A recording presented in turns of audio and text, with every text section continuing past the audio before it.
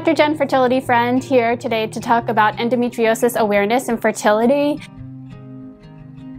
And I thought I'd just share a success story of one of my patients here at New Hope Fertility, where we use mini IVF and we use letrozole, which is really great for endometriosis because it decreases estrogen and actually is a treatment for endometriosis, but can also be used in fertility treatment. And I had a patient recently go through mini IVF with letrozole, and she got pregnant on her first frozen embryo transfer and has an ongoing pregnancy now, and we're so excited to meet her baby soon. So there's definitely hope for women with endometriosis.